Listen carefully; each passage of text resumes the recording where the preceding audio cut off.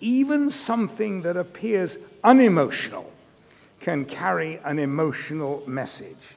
In fact, unemotionality, if there is a word, and there isn't, but there should be, unemotionality, coldness and indifference, inability to express an emotion, actually carries a very serious message.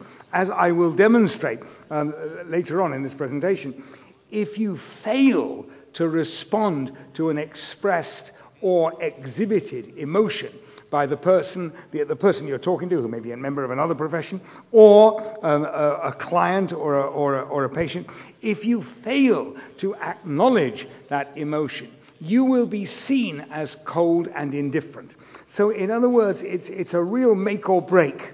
If you do it, they will love you, they will really bond to you, and they think of you correctly as a good and effective supportive communicator. If you don't, they will absolutely, they will back off, and they will regard you, wrongly perhaps, as indifferent. You're probably not indifferent. I've actually seen many, many examples of this. Doctors who, for example, described by their patients as cold and indifferent and insensitive and unhelpful.